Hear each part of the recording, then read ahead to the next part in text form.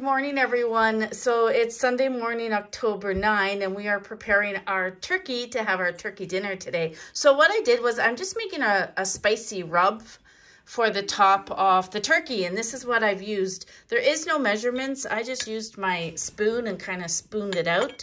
So we are using some brown sugar, some rosemary, oregano. This one is chili powder. This one is thyme. You can't really read those little stickers that I got at Dollar Tree. And this one's paprika. And then we did some garlic salt. And we did some salt and pepper right there. So we're gonna rub this on the turkey, and that's what she looks like all mixed up. We're gonna rub this on our turkey and I'll show you what it looks like. We picked up one of these medium-sized turkeys in Walmart, and it was only $22. Excellent price. Now, I also want to show you something else here. If you've never seen these are a must when you are cooking a turkey. They are called a look oven bag, and you get perfect juicy taste minus the mass. I use these all the time and I love them. They are suitable for poultry, meat, fish, and vegetables. I only ever use it for my turkey. So let's have a look here. So we have the turkey inside the bag. These are excellent. You have to buy these. You find them over where the, where the Ziploc bags, sandwich bags and that are, but you really have to look for them. All right, you usually get 2 in a pack, and this is my last one, so I better buy another pack for Christmas. Anyway, we've stuffed our turkey, and I rubbed butter on it. We've rubbed the spice on it. And now all you do is, you want to do this and I can still record. All we want to do is gather this up and put the twist tie on. I'll get Sean to do that for me.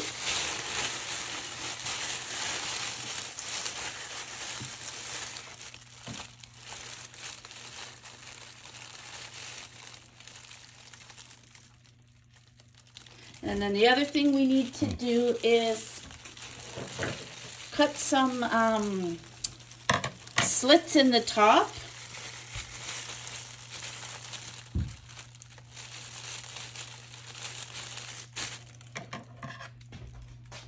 Just,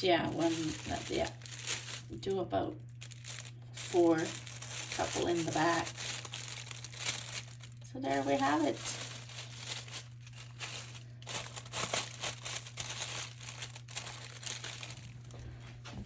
And we're going to lift the whole turkey into my roaster. I got one of these old roasters that I absolutely love. And he fits perfect, yay! So normally I would cover it with tin foil, but I think today, because it fits, we're going to use our lid.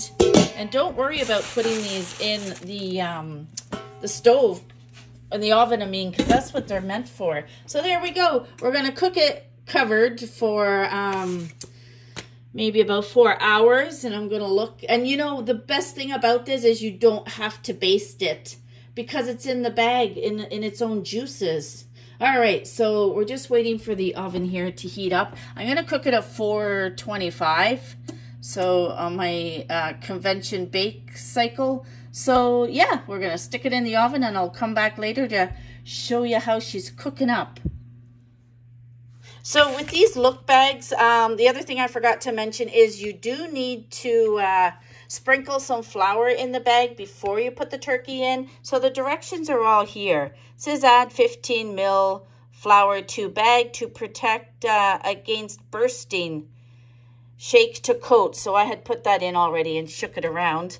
Number 2, place meat in bag. Close bag with plastic twist tie that is provided, so you saw us do that. We cut, it says cut 6 half-inch slits in top of bag. Place meat in large baking pan. Oven bag should not hang over pan, so if you saw me tuck it all in, it's not hanging over at all. And then you just place pan on lowest rack of oven, allowing room 4 bag to expand without touching oven walls or racks. Bake, you know, then like I said, you just cook it for whatever the packaging says on your turkey. So yeah, we'll be back.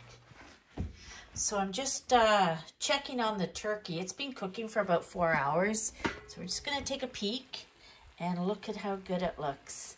It is, that's just the spices burning a bit on the top there. But if you can look right in there and see all the juice just in the bag. So we'll be using that to make some gravy. Yum. I'll show you what else I got up here. I'm gonna push that back in. So I'm making mashed potatoes. And I cut up some fresh carrot and parsnip. And over here, I'm boiling some Brussels sprouts. Normally, I would roast them, but we'll save that for Christmas time. And back here is some turnip. I love turnip. So yeah, I know it's a lot of food for 2, but like I said, I like to prep meals and freeze them so my husband can take them on the road with him. And then I'll have lots of leftovers too, so I don't have to cook. Anyways, I'll be back to show you the end result when he carves it. So I'm also making a homemade pumpkin pie. Sean loves pumpkin pie. I'm not a big fan of it, but I'll make it for him. So I'm just using a frozen pie shell. And I just follow the instructions on the back of the E.D. Smith Pure Pumpkin. So on the back, let's look at the English. I just follow all these directions. So as far as spices and that go, there's brown sugar in it. There's ginger and there's cinnamon. There should be nutmeg, but I can't find my nutmeg. I'm gonna have to buy a new one. The E.D. Smith, obviously, and you use Eagle brand. And we've mixed it all up. I haven't put the Eagle brand in yet, but I just wanted to let you see what she looks like before we add that. All right, so I just put a 3/4 cup of the evaporated milk in. Gonna mix it all up. Sorry, I don't have my tripod here, so I have to keep turning you off. Look at this. I'm just whisking it up and look at how the color changes. Isn't that cool? So yeah, we're gonna whisk this up and I'm gonna pour it in. Be right back. Alrighty, so I got 2 pies out of that because I used the I did use the whole can of E.D. pumpkin pie filling. You're not supposed to use like the 540 ml. It only called for, let me see if I can read this. It called for $3.98, but I put the whole can in. I did put a little bit extra off the Eagle brand, and yeah, 2 pies ready to go into the oven. I will link this recipe below in case you've never made it, because it is on the inside and you won't know what ingredients to purchase, right? So I'll link that down below. I'll also link the rub that I put on, the spice rub that I put on the turkey. So catch us all in a bit. Started carving the turkey before I got a photo of it. But yeah, you can just pull it right out of the bag and cut away. No mess. How delicious does that look?